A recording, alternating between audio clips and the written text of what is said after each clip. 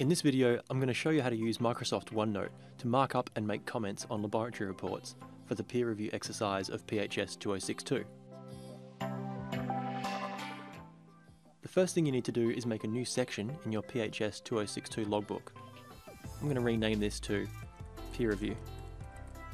Don't worry about the page size or number of lines, we won't need those features for this exercise.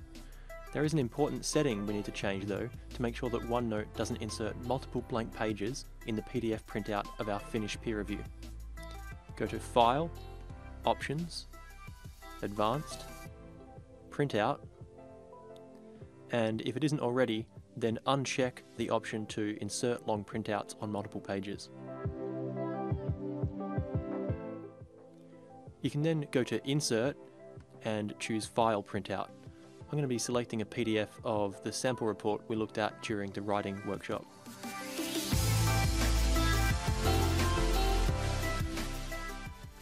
I've now got the entire report here, just pasted in as a massive raster image into this OneNote page. Now, this might seem not very ideal, but it turns out this is a good way to get it printed. So now I can zoom into the page, and we're going to make some edits or comments to the sample report abstract. I'm going to select the red pen tool, and straight away I can just start drawing on the report. I'm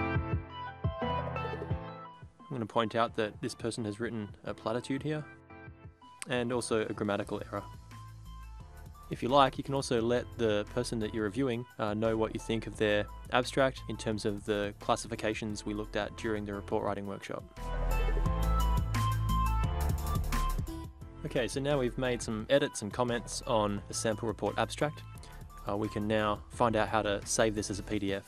So I'm going to go out of full screen view, and now all you need to do is right click on this section title and go export, just as you would your weekly digital logbook.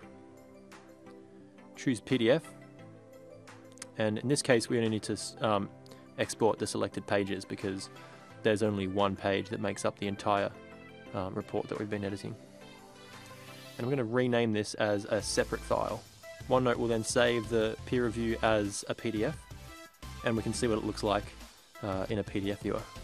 So the first page may have this title and file name that you inserted, but after that it's pretty clean.